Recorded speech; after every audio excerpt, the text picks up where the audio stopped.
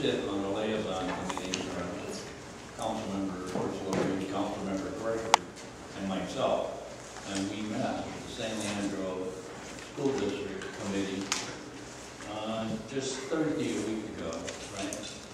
And this matter was on the agenda and we discussed it.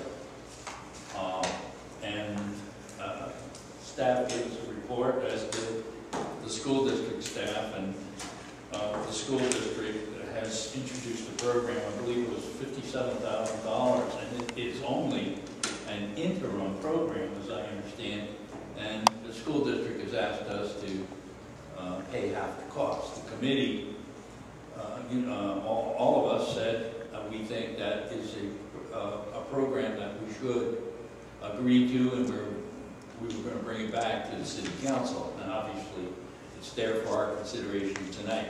But I want to say my two colleagues and I, while this was I would hope they could speak and give you the opportunity to say something too.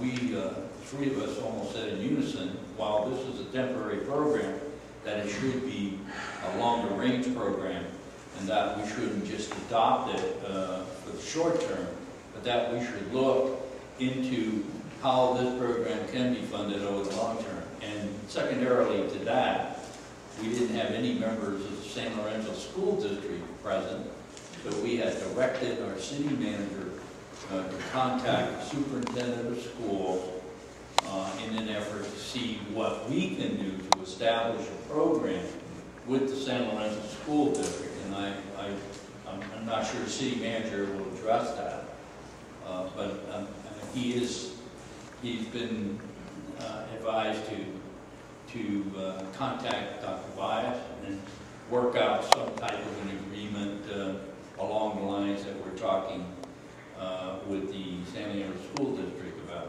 My colleague here has been very active in the Safe Routes to School program for just as long as I can recall, and it is a very vital program. And in fact, if you talk about Roosevelt School, I thought Roosevelt Schools would be one of the test sites here, and I don't know what's happened to that program, and maybe we can get an update either from Councilmember Gregory or the city manager. But that's how I understood we had left our committee.